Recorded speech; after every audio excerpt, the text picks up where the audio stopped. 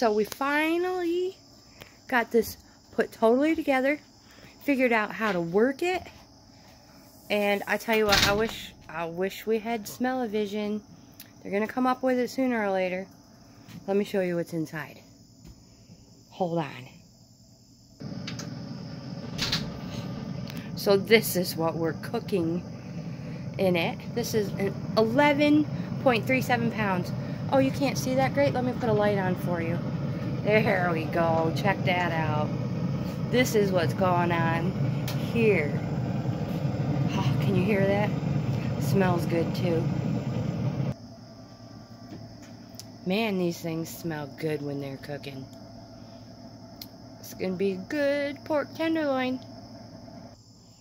Do you want another quick peek? Okay, there it is.